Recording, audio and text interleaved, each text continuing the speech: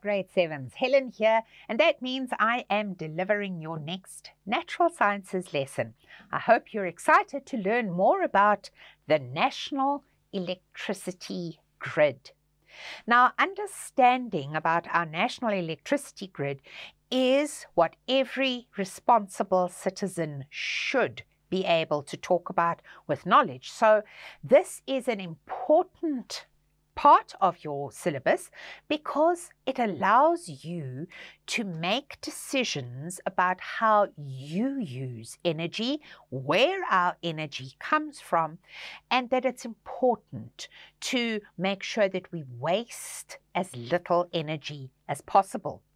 So in talking about the National Electricity Grid, I want to remind you that you have learnt about this in previous grades, so some of this will be familiar to you.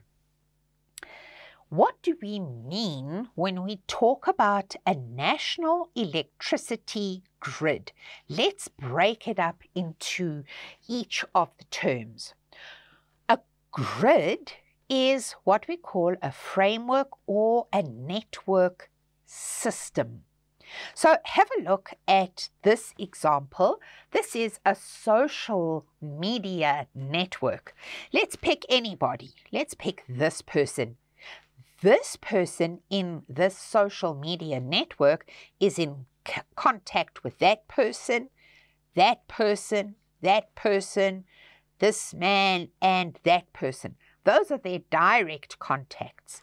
But this person is also indirectly in contact with that person, and with that person, and even with that person. And we can see that these little lines show us a network.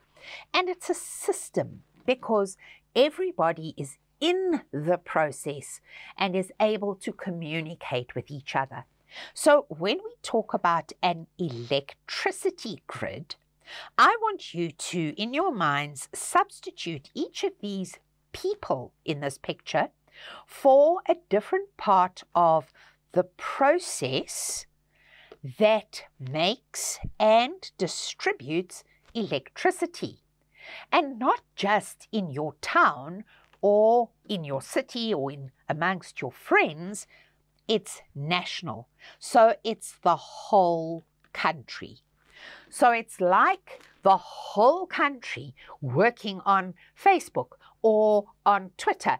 Everybody is part of the network. But this network is not about spreading information. This network is about making and spreading electricity. So the National Electricity Grid refers to how electricity is generated.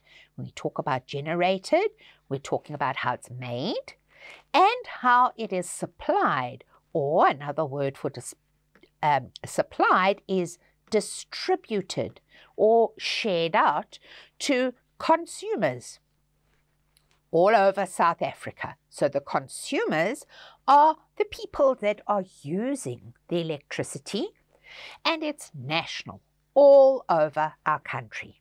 Now, let's just quickly clarify what we mean by a system. In your definition of a system, we must be able to say that different parts come together to perform a particular process. And usually in a system, we have input energy, we have our process, and we get output energy. And you've learned that sometimes this output energy is useful and sometimes it is wasted. So what we're doing in terms of looking at our National Electricity Grid is we're looking at this network system of supply and use and distribution, and we're seeing how all the parts work together. We need to know what our input energy is and how we arrive at our output energy. And we also need to be aware that some of our output energy may in fact be wasted. So now let's substitute our social media network for a picture showing us the National Electricity Grid. Now, we don't have arrows in this picture, so I would like us to add some arrows in to show us where the electricity is generated and where it is distributed to. So we've got a power station and we've got consumers. Where is the electricity generated? Well, we know that coal is used in the power station in order to generate electricity. So we need to show our arrows as moving from our power station, where it's generated, out along our transmission lines. To transmit means to send out. All right, so we're sending out the electricity, and then we're going to get to substations, where the substations are going to distribute or share out the electricity to, some of it's going to this little town, some will go to another town, maybe to a big city, and then it's distributed again to the individual houses, shops, businesses, factories, schools, all of the consumers. So we understand that this is what our national electricity grid looks like. Now, why is the national electricity grid a system? Remember our definition of a system. We've got many parts coming together to work a process in order to get work done. We must have input energy. We must have output energy. So if that is our definition of a system, does it apply to the national electricity grid? Because if you read in a textbook, it says the national electricity grid is a system. Well, let's see if we can prove it. There are many parts that come together to work a process. We've got a power station, we've got coal, we've got transmission lines, substations, and all of us consumers. So yes, we do certainly have different parts coming together to perform the process of getting electricity to our consumers. Is there input energy? Well, our coal is our form of input energy. Is there output energy? When you click the switch in your house to put the lights on or to boil your kettle, that is our output energy. So we can prove that the national electricity grid then matches our definition of what a system is. Now, there's a little task here. It says label parts of the grid diagram. Let's start with A. Electricity generation. Where is electricity generated? And that word generation means made. Where is it produced? We know that electricity generation happens here in our power station. Electricity transmission. Do you remember what I told you transmission means? It means sending out. And the electricity is transmitted along these lines. It is a transport system, if you want to think of it in that way. Electricity distribution. Distribution means how it is shared out. And here we can see that at the substation, we've got distribution. So transmission is slightly different to distribution.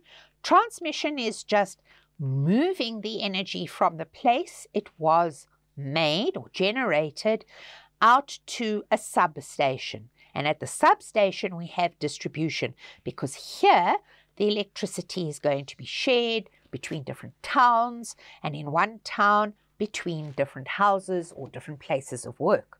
So finally, our consumers are the people who are going to use the energy. So in very simple terms, our national electricity grid makes electricity, sends it out, shares it amongst users, but we give it fancy names: electricity generation, electricity transmission, electricity distribution, and electricity consumption. Big names, but if you use them, you look very, very clever.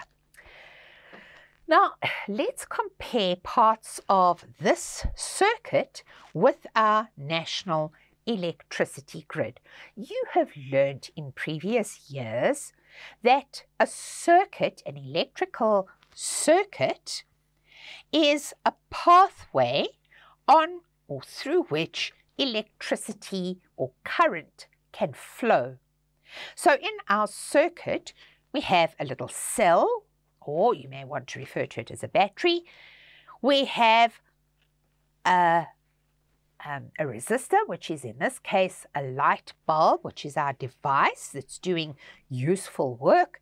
And we have a switch, but we also have cabling or wire that is going to connect the different parts in our pathway. Now, let's compare this very simple circuit to the national electricity grid. And let's start with, what is the source of energy? Well, in our circuit, the source of energy is the cell. And remember, we commonly call it a battery, but in proper terms, it's a cell. If we had a number of cells, then we would call it a battery. So our source of energy is the cell or the battery, and it is in the form of chemical potential energy. What about our national electricity grid? What is our source of energy here? Is the source of energy the power station, or is the source of energy the coal? Remember that the power station is a device that is simply going to convert the coal into electricity, or the energy from coal into electricity. So our source of energy is in fact the coal. And what is coal if we had to use a description? It is also chemical potential energy. So a simple circuit is relying on potential chemical energy, and this big national electricity grid is also relying on chemical potential energy, but in a different form. Now let's do the comparison between the circuit and the national electricity grid in terms of transmission of electricity. Let's start with the national electricity grid this time. We know that the power station converts the chemical potential energy into electrical energy, and that energy is transmitted by the transmission lines, which are made up of cables and wires. The wires and cables start very large and they become narrower and smaller. In our circuit, we're looking at the wires. They are transmitting our electricity. In terms of output, well, the circuit is very simple. The output is the light energy, but the output in the national grid can be many different things. It could be light energy, heat energy, sound energy. And what about the switch? Well, the switch turns the light on or off. Load shedding is when the power station stops the distribution of electricity to you, the consumer. And so there we've made a comparison between an ordinary little light circuit, and we've made a comparison to the national electricity grid. More about the electricity grid in our next lesson, but for today, goodbye, grade 7s.